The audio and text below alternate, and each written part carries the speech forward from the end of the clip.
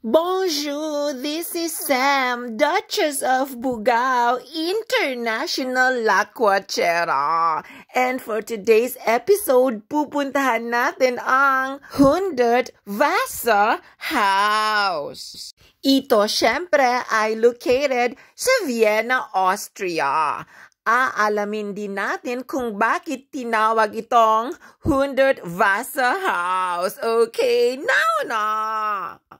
The Hundertwasser House is an apartment complex in Vienna, Austria, completed in 1985. After the idea and concept of Austrian artist Friedrich Reich Hundertwasser. So, dyan niya nakuha ang pangalan ng apartment complex na ito.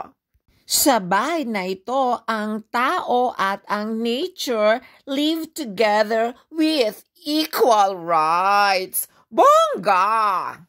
Dahil sa ginawa ni Hundertwasser, milyon-milyong tao around the world, I mean the universe rather, ay naging aware of their longing for a life in harmony within oneself and nature.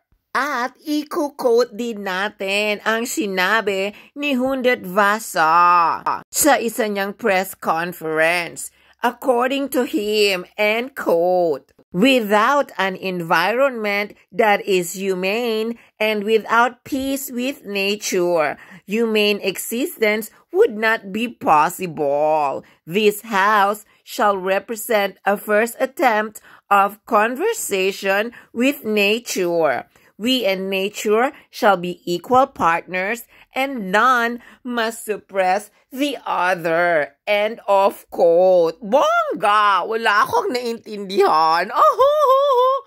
Kidding aside, ang reason kung bakit ginawa ito ni Hundertwasser ay ipakita sa buong mundo na kayang mamuhay ng tao in harmony with nature. Bongga! Kaya, puntahan mo rin ang Hundertwasser House sa Vienna. Meron din silang cafeteria sa taas nito. And syempre, madami din silang souvenirs sa surroundings ng Hundertwasser House. This is Sam, Duchess of Bugao, International Lakwachera. Madami pa tayong i-discover sa Vienna. For now, ciao!